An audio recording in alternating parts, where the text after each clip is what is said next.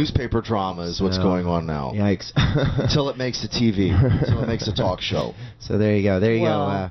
That's a big downer and way different than music. Well, but it is all relative, you know. Well, everything's connected somehow. Right. If we can incorporate mustard and underwear day on today's show, isn't it good mustard? We can certainly talk about a woman who got drunk. Have another if you'd like. I might. Yes. Go for it.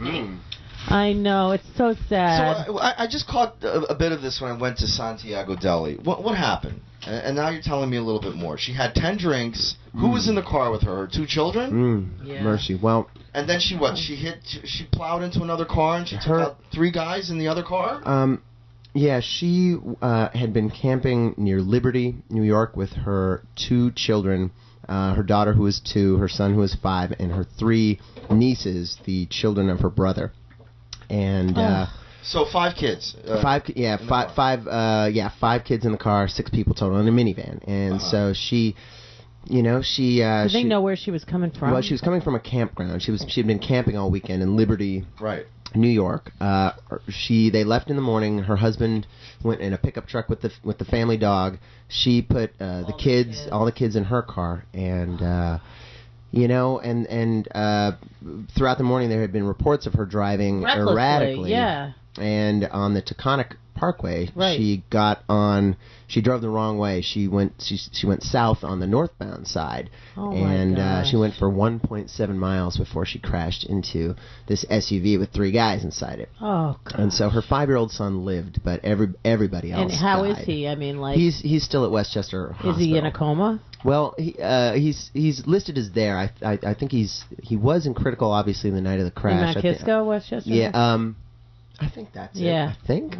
Or White Plains, either. Yeah, I was up there. But anyway, so it looks like he's going to be okay, and might even help investigators with what went on. But then the dad is alive too. The dad is alive. One living child. He does. Yeah, he does. And then the big news from this week was that they did the toxicology reports, and initially. I don't I don't know. It's throwing stones. Nate, can you call in every day around 4 o'clock, just bring us up to date on what's the newest story, the scoops? Well, be only on Wednesday. Good. I'll be a correspondent. We would love that, Nate. Yeah, just on Wednesdays. And then you can come in once a month and play some songs. I can play a tune. I can play with. I'm dead serious. Song I've been working on. Yeah, you could be a monthly. Call in at 4 o'clock on Wednesdays. Just let us know what's happening. The New York Times, considers news. The freelance reporter.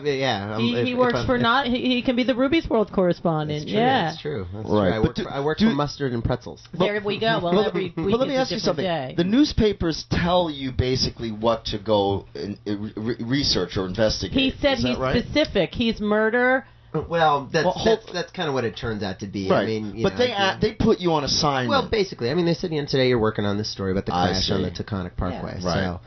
Right. I got you. Well, that's a big story.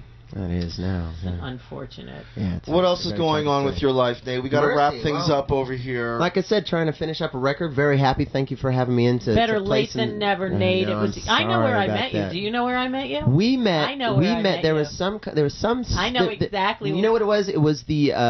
It wasn't TuneCore. It was CD Baby. There was a big old CD Baby thing. I know. Upstairs at that. You and I were the only ones going around with clipboards. We were chit-chatting. We were hustling. You and I were hustling. We were hustling. And here we are now. This is what hustling will get you. Nate, baby. And Ruby, thanks. I'm Rue. That's B. And I was called you Ruby. I know. You're not alone. A lot of people seem to do that. No, Rue and B. That is B. Thank you both very, very much. It was a pleasure. Nate, and we will look forward to hearing from you next Wednesday. Cool. All right. Thanks, y'all. Happy Mustard Day. Happy Mustard Day.